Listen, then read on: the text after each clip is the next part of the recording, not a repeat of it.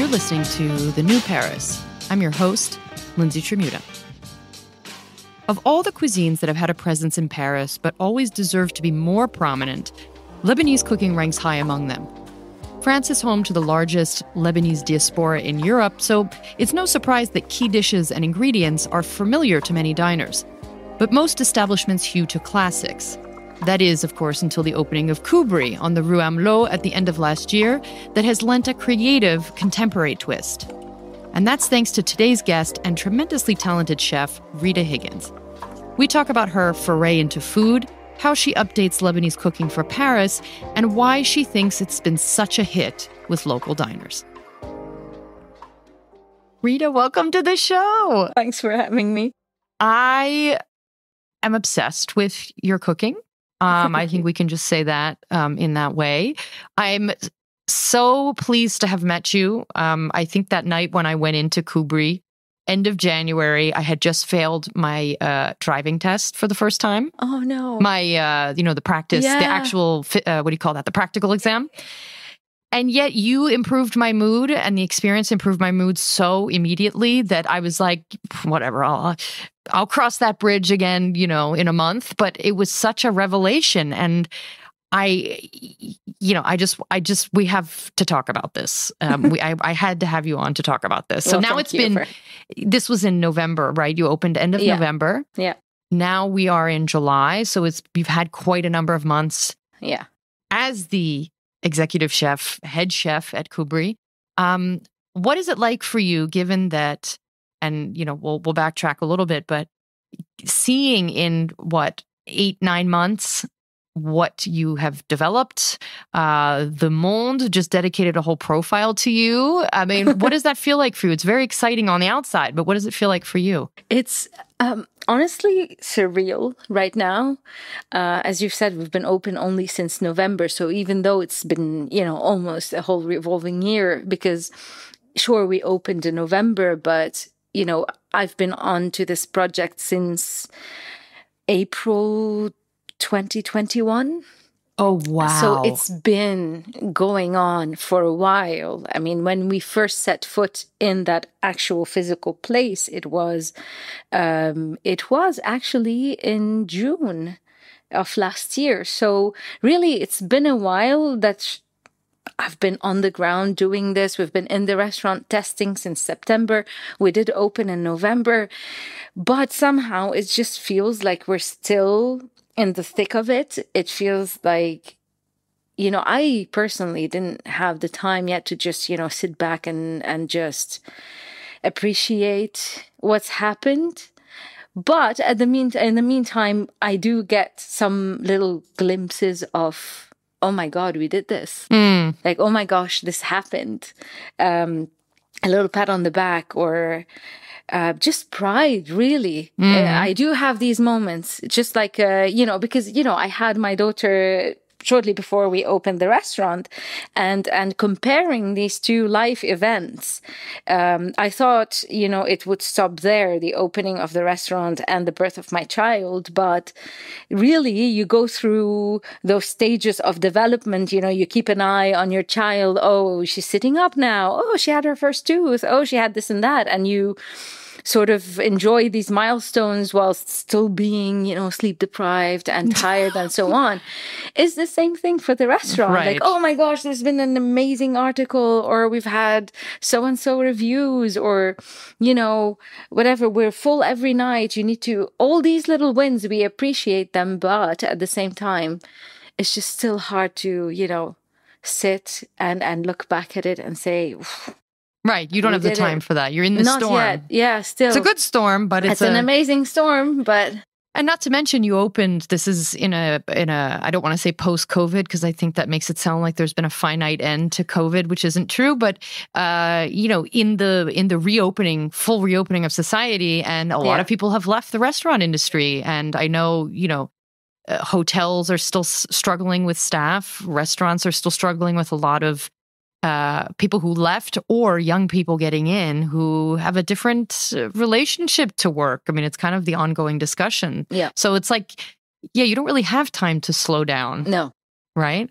It's, the nature of the industry anyway. It's always fast-paced. There's always something happening in a restaurant. There's never a day that looks like the other, or never a day where there's no surprise happening, whether a good or bad one, but usually not so cool ones.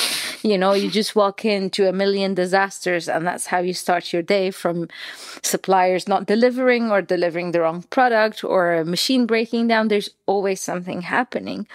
But this instability in terms of staffing and teams, it's always been an issue as well, but even more so after COVID. Again, it's not over yet, but the whole confinement period of COVID, which put people in a place where they had to reconsider their life choices and what truly matters or not. And that sort of sifted through people who are either just completely burnt out and finally have gotten the chance to, they've got a ticket out. Yeah. And, COVID made them stay home. They made them look for other sources of revenue, etc. And eventually that turned into the new reality for them. There are people who have just, simply decided they don't want to work as much. They don't want a stressful lifestyle, and that maybe you can earn as much money doing something else. And you've got, the third category of the newcomers who have no idea. I think there's this whole side of romanticizing the industry as well, from TV shows, and and I've had this for a few years now, since easy 2018, where I'd be having those young chefs, whether they're really young in age or they were whatever in their previous lives, decided they wanted to become chefs, and they would expect that it's all glamour and being tattooed and sexy on the line, to, overnight we're going to become a celebrity chef and rock and roll and, be on TV. Both of which could happen, but not necessarily at the same time, or don't come into a work experience with that expectation. I think that just sets you up for disappointment, no matter what field you're in. Absolutely. But it's funny, earlier you mentioned, people at home during COVID who were thinking about maybe how to make a change. Yeah. Now, your change didn't come during COVID. It came long before that. But what were you doing before? Because you haven't been living in Paris necessarily this whole time you've been cooking. No. But you also didn't start out cooking. No. So I started my professional life as a nurse, as an ER nurse. So growing up, I was always super interested in everything that's science and biology. And this was in Beirut. This was in Beirut, and in French, they call it sciences de la vie, sciences of life. And I really like this expression because it doesn't sort of limit it to chemistry and biology and, those sort of sterile names. It indicates the origins of everything, the sciences of life. So I've always been interested in that. I had amazing biology teachers, and, whether it was human biology or botanicals or anything, that was super interesting to me. And at the same time, I've just always wanted to become a doctor. Now that is a different story, but it being super expensive, my parents couldn't afford to send me to medical school. The next best thing was nursing school, which is, 4 years university degree in Lebanon, which I did. And I started working first as a pediatrics nurse, and then moved on to something which is a specialty that only exists in the US, I believe, but also in some, countries that adapt American systems in healthcare, which is inhalation therapy. Oh, interesting. Yeah. And that's, so you specialize into anything that's got to do with the cardiopulmonary system, respiratory system.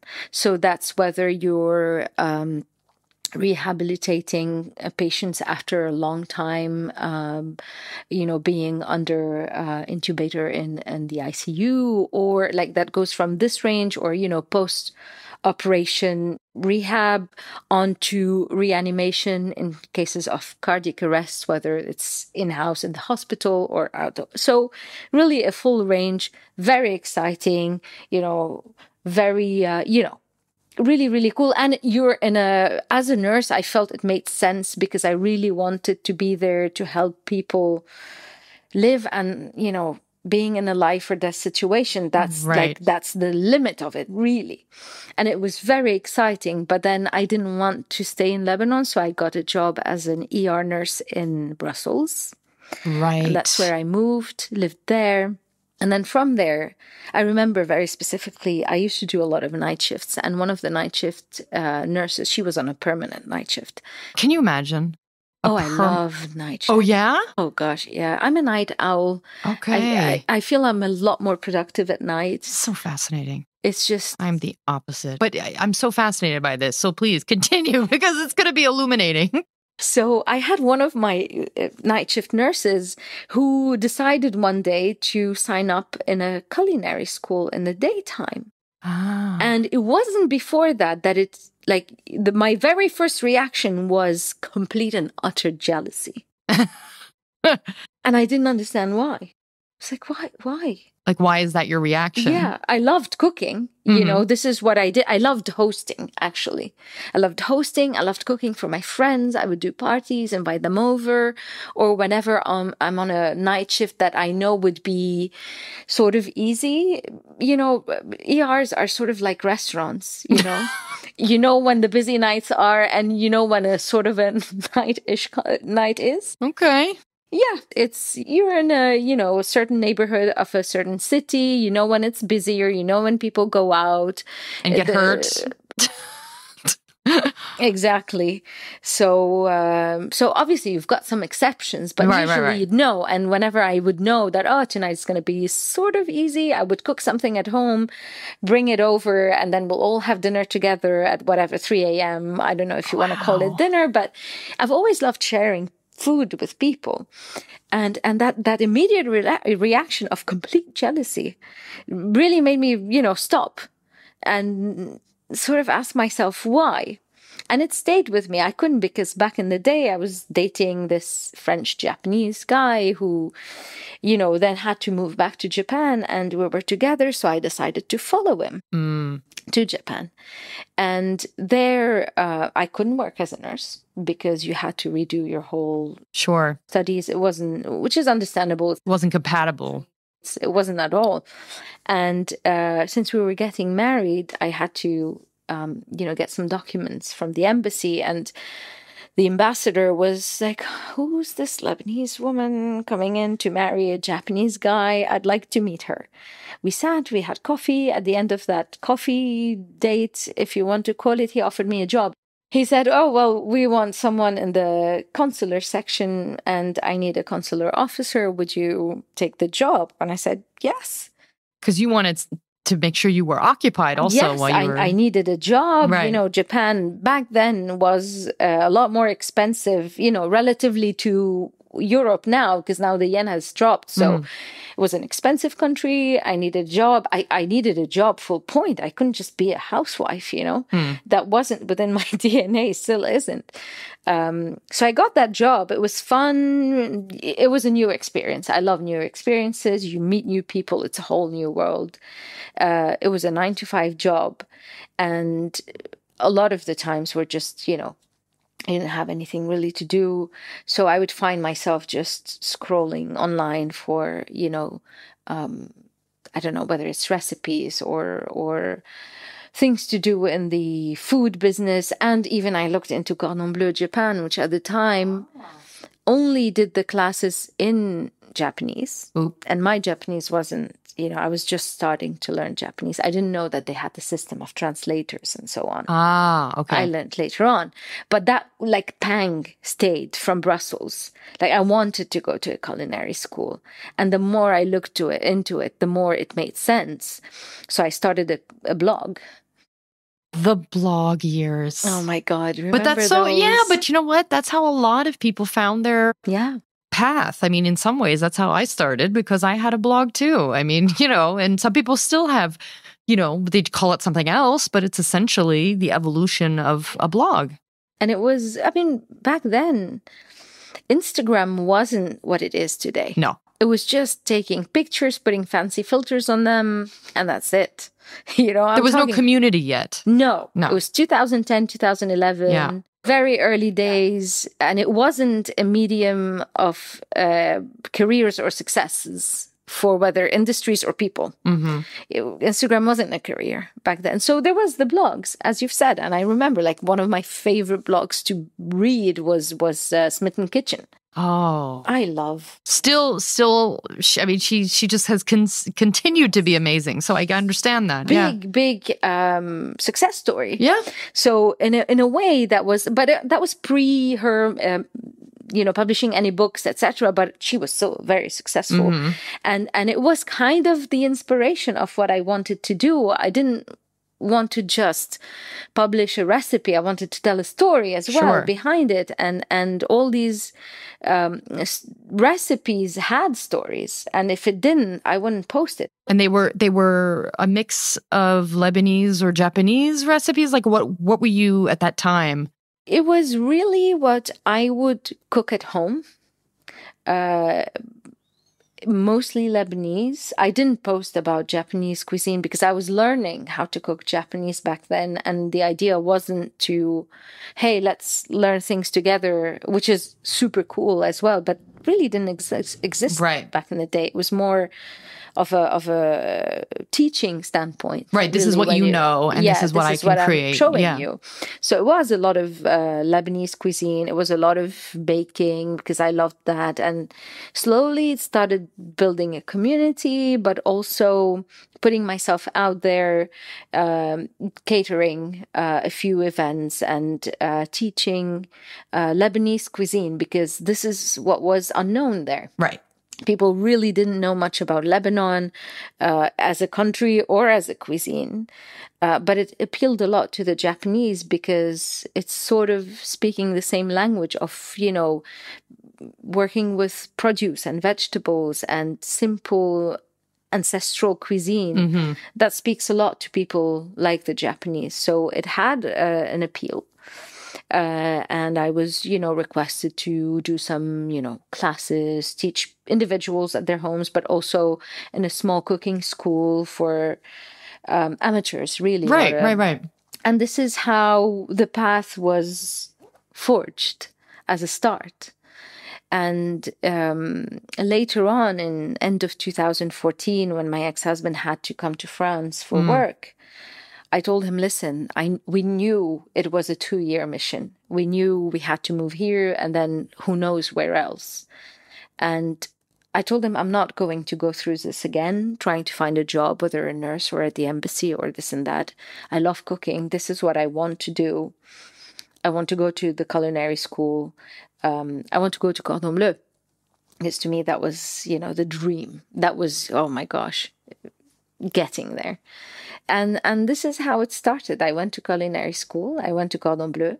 In Paris. In Paris. I was living in the north of France. That's right. You were coming in by train every day. By TGV every single day. Jeez.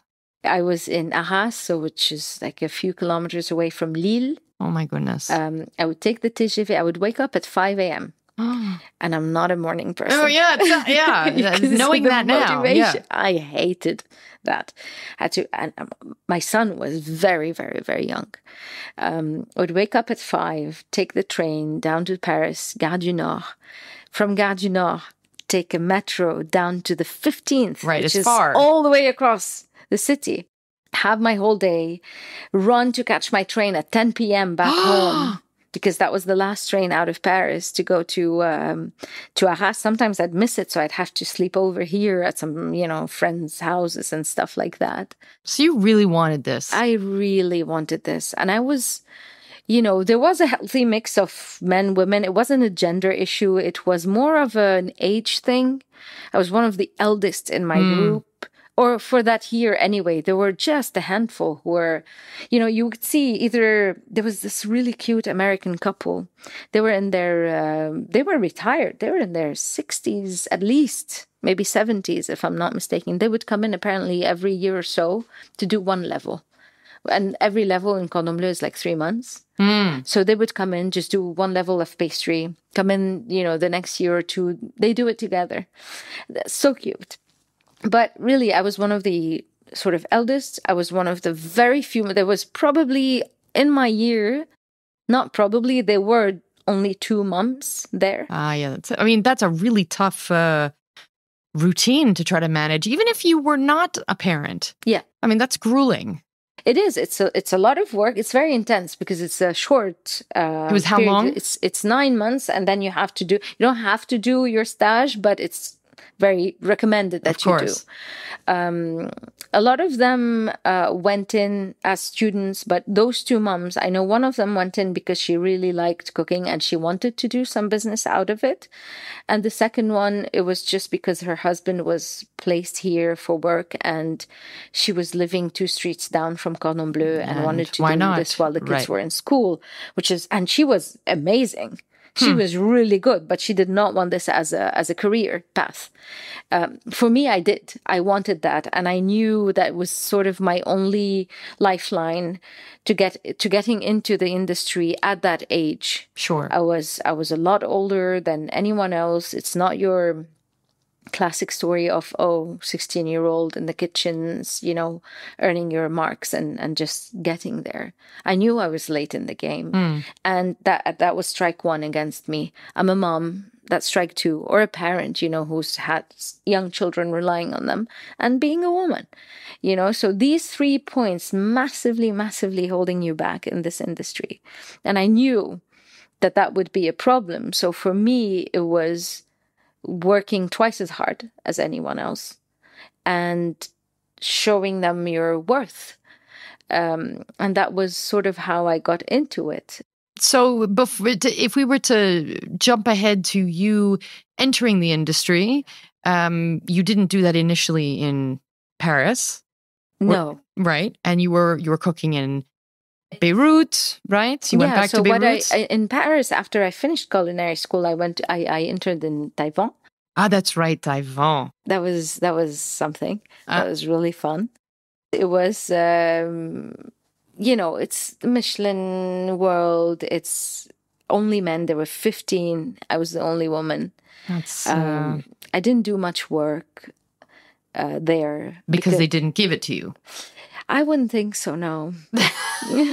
That's a certain way of saying it, yeah. I don't know why, but I do believe it was due to the fact that, I'm a woman, I'm older, like, what is she going to do in her life, So they didn't even believe you were going to actually make this a career? I don't think so. Or maybe it would be a career coming from money and privilege and things like that. But how they underestimated you. I think so.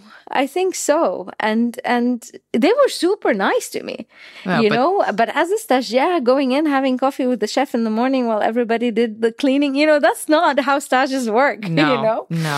But really, they were super, super kind to me. It's just the way I entered it was, not the way I'd imagined it to be. Fast forward, when I moved back to Japan, this is when I had to look for a job, and it was a real job in a real kitchen. There were some women there. I wasn't the only one. It was hard work. It was, I would be there at 8:30 a.m. We'd finish service at 10:30 p.m. Having to run back home to a young child. So that was really, my baptême de feu. Right. Baptism of fire into the kitchen. Yes. This is where it was. And then from there, I went to Beirut, and things sort of, cranked up a notch, where now I'm a single mom. And when back in Japan, I was working these hard hours, but also, I knew that my family did not rely on this income to survive, and I was still doing it for myself. Right. But then in Beirut, I was a single mom, had a child, I had no support. And back to square one, this child relies completely on me. So I had to work hard. I had to be on the top of that pyramid, because if you're not earning a living wage. You're not earning a living wage anyway, but you're getting paid better than other positions. And also you sort of have maneuver with your time schedule, really. So I was a sous chef there in a restaurant for a few months, and then ended up being a head chef in a restaurant called Baron. And for me, that was the pivotal sort of role and turn and restaurant and mentor and everything. This was, the big 180 in my career in Baron. As a head chef, I was in the right time, in the right place, with the right people. And it just launched my career there. So I know you had another circuitous route back to Paris, but if we jump ahead to, because we go from the cooking you were doing, in Beirut, and then you were in Chantilly for a time cooking, but then Kubri, and what you're doing here, and maybe you'll tell me this is, something like what you were doing in Beirut. Maybe I'm, tell me. No, it's not similar. The restaurant in Beirut was pan-Mediterranean, if you want to call it. Very different. Okay. Different. So what you're doing here, and I want to try to put words to, or have you describe a little bit what it means.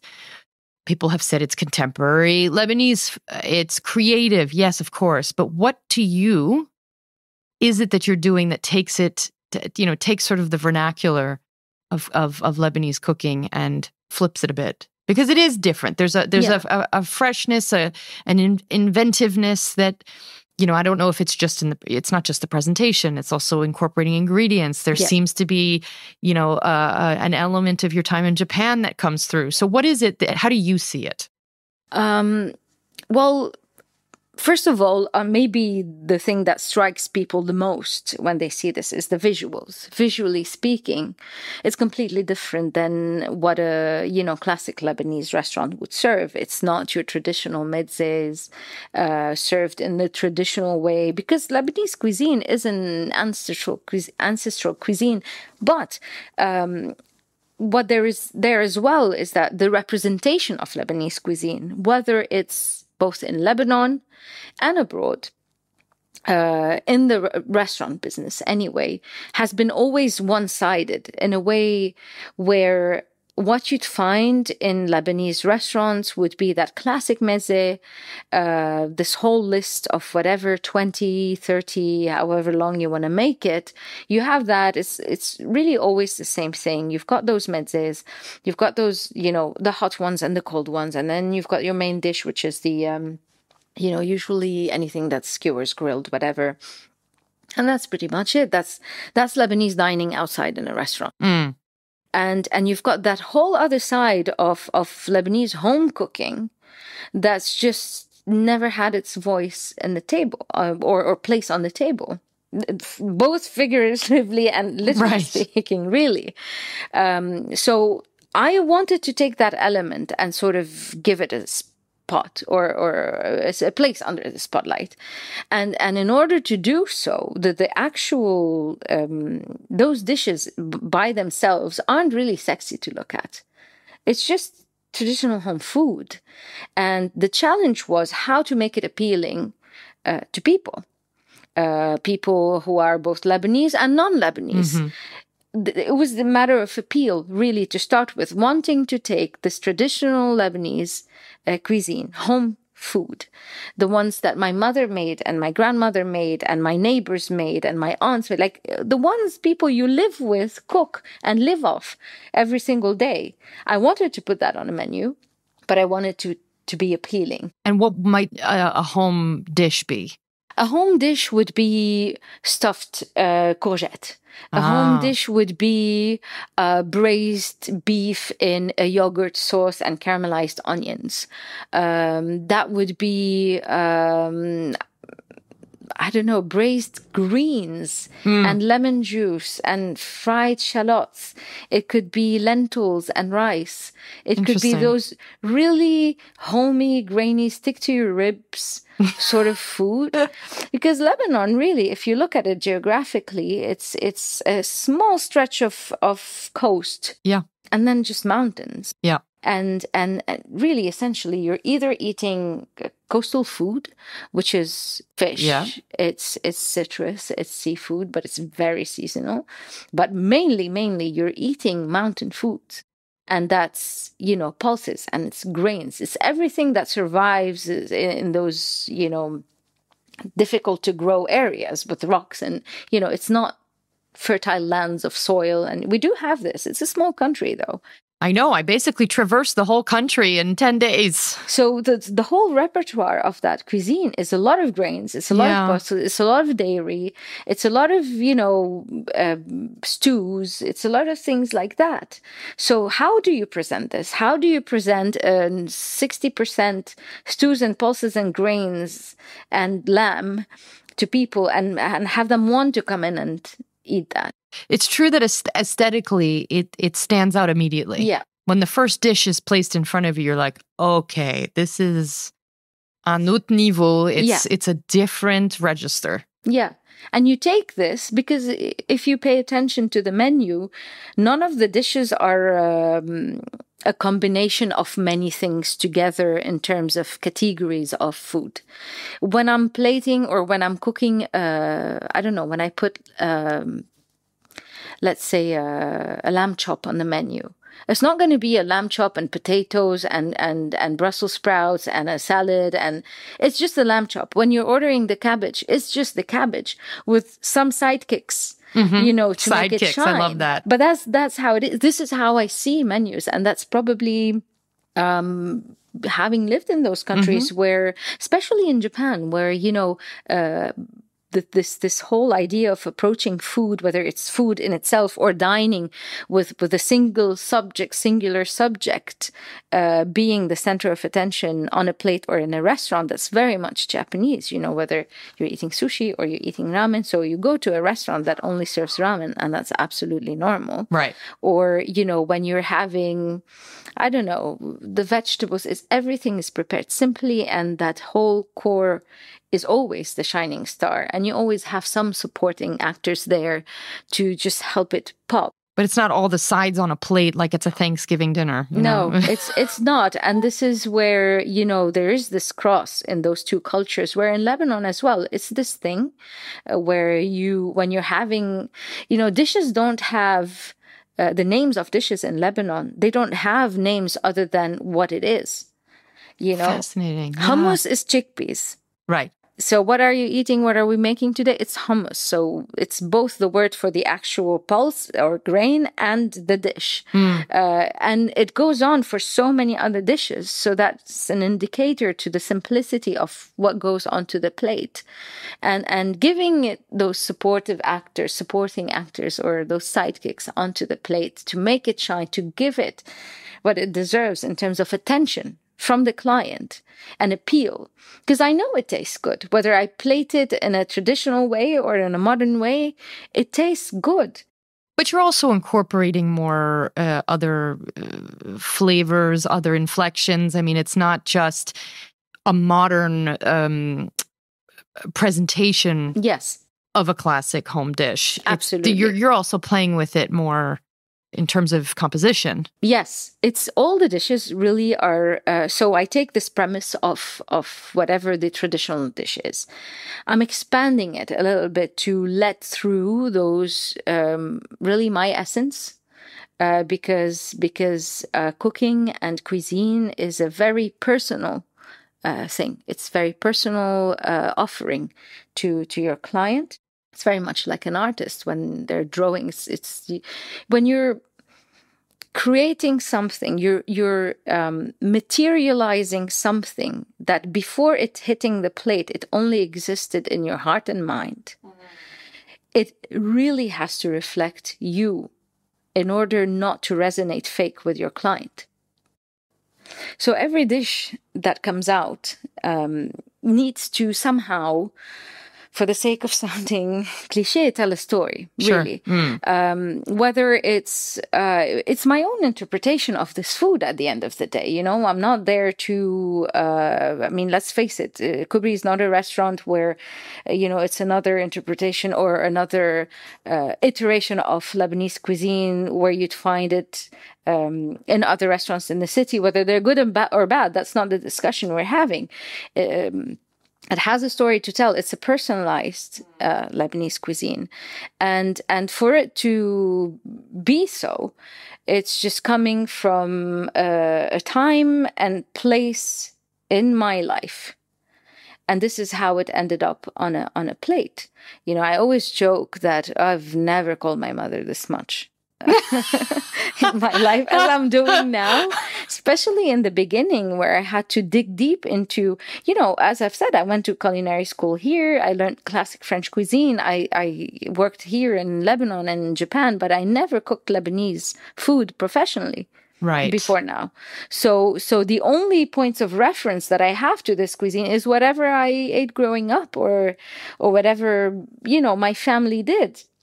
And this is when you start discovering that, this is how I make this lemon cake or almond cake because my mother did this. And you discover that other people, actually, their moms did it differently. And, there's a whole discussion that just opens there. And that's what keeps it interesting, too. If everything were the same, not to use American food as a benchmark in any way, because it isn't. For me, it isn't. But, even in a home kitchen, you make cornbread in 5-10 different ways, and I only see that at Thanksgiving time when that comes up as a topic. But you start to see the varieties in these little dishes. And I think it's exactly what you're describing, that it's personal. Yes, it's entirely personal to each family, but to each person as well. And if I think that, oh my gosh, you know what, hummus goes really well with this Japanese mushroom, because that dish, by the way, because I know which one you're talking about, was a revelation. And it worked beautifully. Yeah. Just like the broccolini with labneh and feta, which I know you've taken off the menu for now, right? For now, God, and I think I had that. The French would say une claque, like it was just such a breath of fresh air, I think. And we're in a time in Paris where there's a lot of Levantine food and, a little bit more experimentation when it comes to foods from elsewhere, which I think is good. And it's not the first time, but I think there's a little bit more openness now than there was even 8 years ago. What are some of the dishes that people have raved to you about the most in these 9 months? The dishes that have come back constantly, like, wow, what was that? If I had to choose one, I think it'll be the cabbage dish. It being, again, a wedge of cabbage on a plate, no bells and whistles. Apparently, like, just as a first look, it seems like no bells and whistles. It seems like it's no bells and whistles. It's just a wedge of cabbage. It's such an understated vegetable anyway, and people are just blown away by how tasty it is. And I think that's a statement to the cuisine itself, because in itself that dish is not really Lebanese. It's taking elements of the Lebanese repertoire and ingredients, etc., putting them together in a way that makes it a dish. But this speaks loads of the way I see food, where every single ingredient should shine. And also presenting it simple does not mean it's not complex. Simplicity and complexity for me work together. They're not opposite to each other. Oh, does that bear repeating? No, because I think people do, especially when they come to a city like Paris, it's either ultra simple and the stews and the classic French fare, or it's the very visually and what do we call this? Flavor, what am I saying here? Visually versus flavorfully? Versus... That's not a real word. Gustatorily? Flavorly. Let's invent a new word. I mean, that's embarrassing. Or they're looking to fine dining, which is, just as complex in design as it is in flavor. Yes. But I think, some people have this gut reaction when they see something simple on the plate that they're not getting their money's worth. Yeah. But actually, that isn't the case with your cooking at Kubri. I mean, you both see that it's, and I wouldn't even say it's very simple. I mean, it's not overwrought. Yeah. But it's beautiful. So I think there's like I don't know. It's not. I don't know. It's like organic beauty on a plate. Okay, I don't make that. squares and rectangles and hoops and bells and I don't do this. It just feels wrong. It feels like it's not tweezer food. It's not tweezer food. And again, I'm not shaming anyone or any category of food. It's just not me. I don't go out in stilettos in the streets. I don't use this on my feet. Why would I use it on my plate? It's not me. It's just, again, a representation and it's me on a plate. For as much as a cliche statement as this might sound, but it's me on a plate. Otherwise, what's the point? What's the point of me doing what I'm doing if it's not representing my mind and my heart and my soul and my history? What's the point? It's just like an artist whose life's work is copying Picasso. Right. Like, where's the originality? Right. So that's my print. That's my stamp. It's things that fall organically on the plate, things that play well together. Visually, it has to be appealing. Mm-hmm. Otherwise, again, like it's always been, anyway, in the food industry, it's always been the aesthetic that mattered as much as the taste. Sometimes in some eras, actually, it's still the same. Sometimes the aesthetics, to some people, are more important than taste. But then it's all depending on the client and what they're looking for.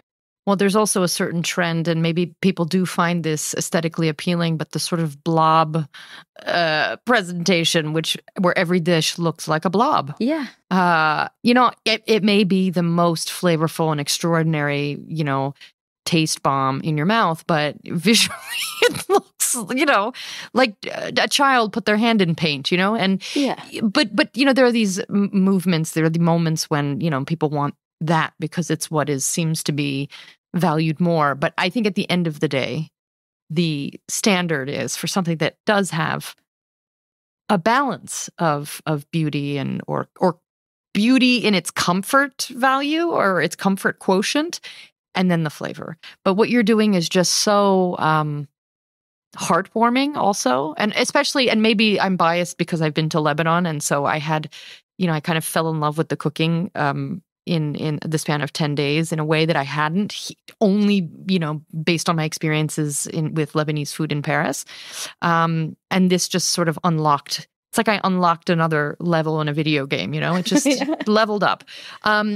What to you now that, you've been here a number of years and I'm under no impression that you have plenty of time to go dining at around the city, but broadly, what do you observe about where Paris is with its food and dining scene today? Well, right now, it's sort of encouraging to see, because it's always been a frustration of mine, at least for Paris, where ethnic food wasn't really represented. And that's also, part of the line of thought behind Kubri. Like, there's no ethnic food that's represented for its own value with, no excuses. It's just what it is on a plate. You don't want it to be whitewashed. You don't want it to be dumbed down. You don't want it to be changed to please the masses here. And maybe it's generational. Maybe now it's due to the fact that young French people are more willing and open to, try new things. Maybe it's due to the fact that I don't know where it's coming from. Maybe it's a global trend that it's finally catching up here. I do think it's a little bit of everything. That now a lot of, hard, like the trailblazers in putting ethnic food on the international scene have done a hard work in doing so elsewhere, but they've got such a great job where echoes of what could be done in so and so cuisine now has just rippled all through the world. And Sure. It catches on as a trend, but trends aren't always necessarily a bad thing, So now when it's really trendy to, and people are curious about regional Mexican cuisine, now we're not just talking about Mexican cuisine or Tex-Mex. God, that's even worse. That's terrible. Yeah. Now we're talking about, I don't know. Yeah, what is regional? cuisine. Yeah, and people are looking for that. And it's there. It's there in the media. It's there in the restaurant. And Paris is finally catching up with this. Again, I don't think it deserves to be called a trend for its negative connotations. No, it's more it arrives and then it has staying power now. Yeah. Yeah. And it's this whole scenery, the culinary scene changing, like blooming. For me, it's blooming. It's not even changing. In Paris, where you see people, and I've been lucky enough to meet some of those chefs and maybe have, like Erica we met in Cordon Bleu. And yeah, from Morena. Yeah, Filipino cuisine, just there, unapologetic. She put half a head of pig on a plate, right? How straightforward. Like this is so refreshing to me, where people are representing themselves, their cultures, no hiding, no changing, no makeup on. Come as you are. This is how it's slowly changing, and it's so refreshing to see this. Really is. Not to, French cuisine has its place on the table, and this is why, for me, I enjoy a lot more going to a bouillon, or those kind of very casual French restaurant, because again, it goes back to the same thing. It's cooking the people's food. Yeah. The people's food. This is what I want to eat, whether it's mine or other people's foods. This is the red line, that red thread that connects, straight through from one heart to another, to another, to another. And through that, you sort of understand people's cultures more. Because if you're willing to sit in front of a plate and ask yourself questions, sometimes you don't want to, and that's okay. Sometimes you just want to enjoy the food, and that's it. But if you really, really want to, there's a story to be learned there. There's a history to be learned there. Why is it that in that country they eat this kind of food? Why is it that this chef is cooking it in this way and not another way?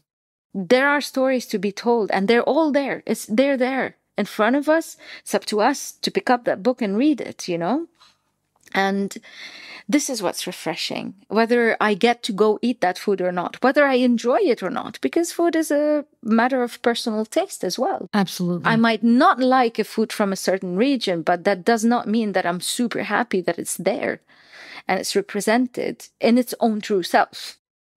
Just in the same way where I'm not attracted to every single man that walks the street in front of me. It's just the same thing, It's there, and I'm really happy that it's finally catching on. I think you nailed it. I think that's exactly, there's this sort of gradual, it's a crescendo, and we're finally there, and now there's nothing but potential, really, to keep experimenting and to keep telling those stories and exploring them if you're a diner. So you're about to go on summer break. Yes. Kubri has been a hardworking machine for the last 9 months, and have you, and you need a break. So give people just a teaser, maybe, or even a word or two of what's going to come when you're for la rentrée, for the reopening, if they're going to come in September and be here through the fall. What are you excited about on the menu? I'm really excited. So after we come back from holidays, obviously the summer menu is still on for a few weeks after that, because it's still going to be summertime. But the newest thing that we're thinking about is probably introducing a Sunday brunch. Ooh.